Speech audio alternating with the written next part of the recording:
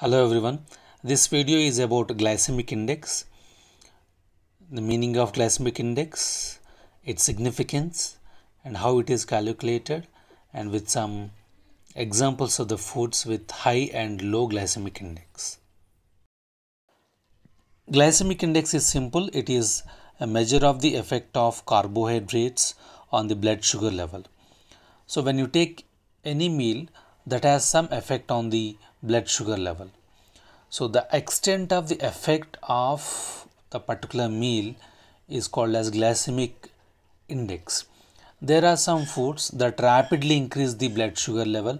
Those have the high glycemic index, whereas there are some foods which have very less effect on the blood sugar level, and we call them as low glycemic index foods.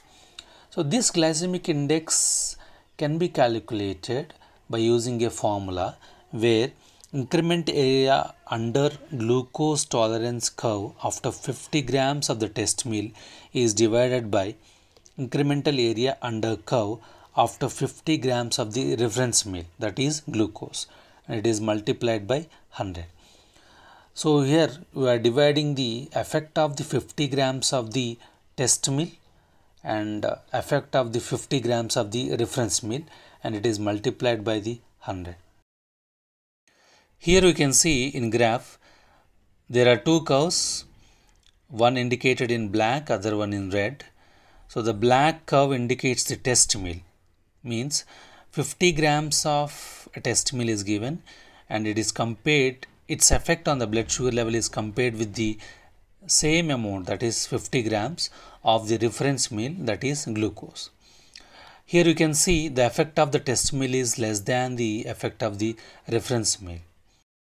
Now coming to the significance of high GI and low GI, there are some foods or carbohydrates which when taken they break down quickly during digestion and release the glucose rapidly into the blood circulation, and those are called as high GI foods.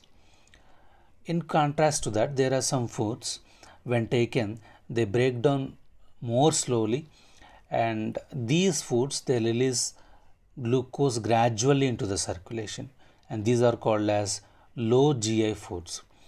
So when a person takes high GI food, his blood glucose level is increased rapidly, whereas when a person takes a food that contains low GI value, then his blood glucose level is not fluctuated rapidly, so it is slowly increased.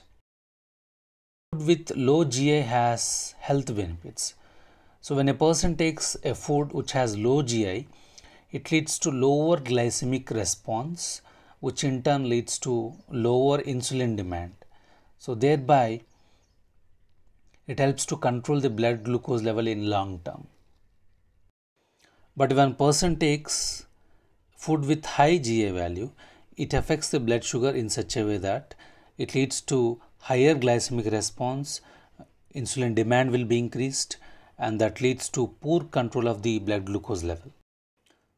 Coming to examples of the foods with low GI and high GI values, always we have to prefer foods that have low GI value instead of the high GI values. And here you can see the most common food items.